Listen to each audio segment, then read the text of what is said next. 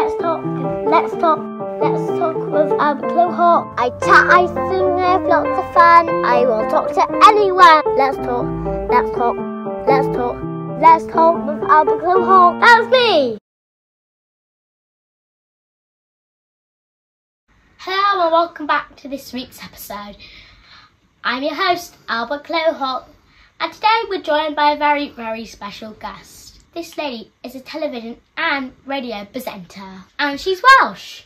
She's also an actress, a voiceover artist, and a journalist. For most people, she'll be known as a meteorologist.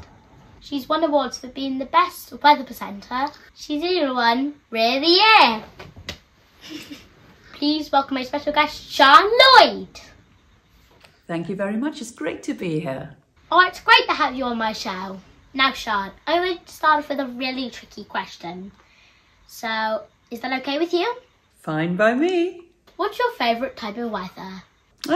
You're right, it is a difficult one. I think I like a beautiful spring day where the sun's not too hot, but just warm enough for me to take my book and read on the balcony. Say about, 20 degrees with blue skies. What about you, Albert? Have you got a favourite weather? I love a good storm. Sometimes when they hit the rocks, it makes a big boom. And when it's cloudy and I see thunder, it's so exciting and beautiful. So, Sian, tell me, what do you want to be when you were growing up? I wanted to be a lot of things. At one time, I wanted to work in Marks and Spencer's because I loved the food there. But more than anything, I wanted to be a lawyer. When did you get interested in the weather? To be honest, Albert, I've always been interested in the weather because I like clothes, I like fashion, and I think anyone who likes fashion always wants to know what the weather forecast is. So I suppose the true answer to that is probably from about the age of 10, 12, something like that. My sister lives in France, and every time we talk to each other, we always compare British weather with French weather. That's always the opening of the conversation for at least 5 minutes. I like to talk with my friends about the weather too. How did you become a meteorologist? This is an interesting one. I was a journalist, a news journalist, and set upon that path. And then I ended up working with the Met Office doing a documentary about big dramatic weather. And I like working with them. They persuaded me to screen test for being a weather presenter for the ITV News. So I was dragged screaming and kicking into the studio. I did the screen test, and I actually think I was about the only one who could talk for 3 minutes without drying up. So they offered me the job. And I guess the rest is history. That was the way I became a meteorologist, but of course there are other ways of doing it, like going to university and studying a science, chemistry, maths, computing. Your English has to be good as well, or going to the Met Office College. I ended up going to the Met Office College having got the job. Oh, that's lots of hard work then. When you were presenting the weather on TV, can you tell me the process of forecasting weather? Goodness, it's quite a process getting all the data together for forecasting the weather. So basically, for the evening slot, because I used to do the early evening news slot and the one after what was news at 10, we'd spend all day collating all the data, which we'd get from the Met Office headquarters, now in Exeter, and we'd have lots and lots of meetings with the chief forecasters several times a day. And then we'd have graphics as well, a graphics team, put everything together, and hey presto, hopefully you've got a lovely weather forecast at the end of each news bulletin. Is there a lot of technology used in that work? There's a huge amount of technology involved. And I always say, if you can't do computing, you really can't do the weather. Of course, at the Met Office, we have supercomputers, amongst the most powerful on Earth. And they're getting more and more and more accurate all the time.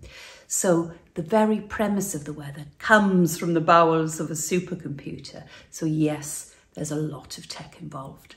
When you were presenting the weather, did you ever deal with a major weather event?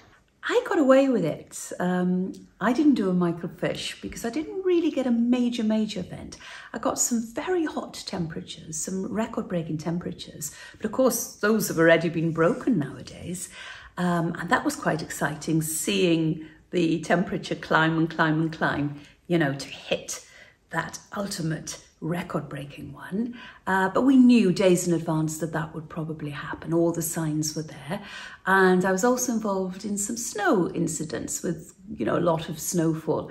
And that was interesting. But of course, the weather, even though we joke about it and we Brits are obsessed with the weather can ultimately be deadly and is a real serious concern. My dad used to live in Florida and he said there's lots of hurricanes there. Is it easy to predict which way a hurricane will go? Coming back to the tech with weather, the fact we've got the computer power and we've got lots more details and we're a lot more accurate than we used to be. You can, but you'll never get it exactly so because weather forecasting is not an exact science. You can do it up to a point and then things can veer and change. But interesting that your daddy used to live in Florida. How lovely. Can you tell me how they categorise a hurricane? I hear stuff like Category 3 on the news, but I don't really know what it is. Yes. I've never had to forecast a hurricane at all, of course, but I think there are about 7 categories. I think I'm right in saying that, and it's according to wind speed. So a Category 1 would be over 74 miles an hour, and then by the time you reach Category 5, that's the official highest one that can be. By the time you reach 5, it's about something mind-blowing, like 155 miles an hour or something like that. So 5 official categories, but there are people who go on and say, look, there's a 6 and 7 as well, but 5 is the official one. I don't know about you, but on a sunny day, I like to play in the garden. I look up in the clouds and I like to make pictures with them. Do you like doing this? If so, what kind of things have you seen in the clouds? Like you, it's just magical to look at the clouds and you always see things and it's always shifting and changing. And I love faces. You always see faces in the clouds. Maps. I always see maps. Various countries in Europe on a, you know, you think of the globe and you think of atlases. There's always a country there in the skies, isn't there? And love doing so. Oh, I've never looked for countries. That's a good idea. I've seen loads. I've got a really good imagination. Talking about clouds, are clouds exactly the same or different? There are lots of different clouds, about 10 categories, but you know, some people talk of 7, some more than 10 because there's subcategories as well. But about 10 main categories, and all to do with the height of the cloud and the shape of the cloud. I don't know if you're like me, I like a fair weather cloud, and that would be a cumulus. Cumulus is the Latin for cloud, and that really means those puffy cotton wool clouds that we see floating around. You know, the ones that children always draw, they're always cumulus clouds. They're probably my favourite. Sian, I'm having loads of fun with you and learning lots. I was wondering if you're up for a little game in Welsh. In Welsh? Okay. Okay, great. I'm going to show you a picture of the weather and you're going to tell me it in Welsh. I'll do my best. Let's hope I get it right. Okay, brilliant. Here we go. Gotta swap these cards around. So, first one. Mae hi'n heulog. Well done. Next one. Mae hi'n oer. Awesome. And third one. Mae hi'n stormus. And fourth one. I'm not sure of that one. Mae hi'n wyntog. And final one. Mae hi'n bwrw glaw. Awesome, diolch yn fawr. Diolch, Albert. Thank you. It's been lots of fun talking to you, but sadly it's getting near the end of my show. But I've still got time for my quick fire questions. Are you ready? Okay. If you could only eat one food for the rest of your life, what would it be? Pasta. What celebrity would you most like to meet? Oh, Banksy, the artist Banksy. What's your favourite song to sing? Oh, the Welsh National Anthem, of course, Hen Wlad Fy Nhadau. Do you have any unusual talents? I'm great at hula hooping. Who's your best friend? I've got lots of best friends, about 4 or 5. I wouldn't dare name one of them. Do you prefer McDonald's or Burger King? I've never had either. Sorry. You've not been to either, I don't believe it. I live in both. I'm a little piglet. Oink, oink. Well, thanks, Sian. I've had a lovely time in this interview. I appreciate you spending time with me today. Before you go, I have one last question. I know you've seen them, but one day I want to see the Northern Lights. Can you explain how it happens? My daddy knows lots of things, but he can't explain that. Ah, the beautiful Northern Lights. I was lucky enough to see them once from Lapland when I used to do How To, the programme. We did a live Christmas show there and I saw the Aurora Borealis, just splendid.